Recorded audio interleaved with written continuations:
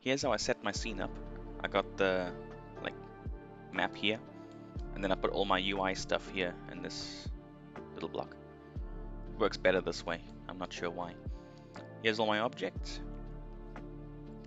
Got your projectiles and your things, and so on. Here's my variables. I got a lot of scene variables, but only 2 global variables. I'm honestly not too confident about this stuff. Maybe some of this should be global. I'm not sure.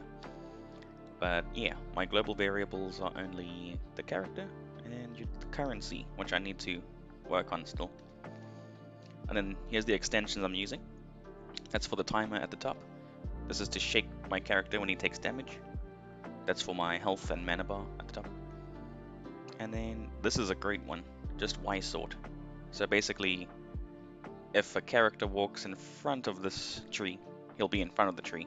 But then if he goes behind the tree, it'll change the layer so that it's behind the tree. And it just works really, really well. So I have that behavior on everything. And then yeah, firing bullets, health. I'm not using these. I don't know why that's there. And then yeah, got these layers.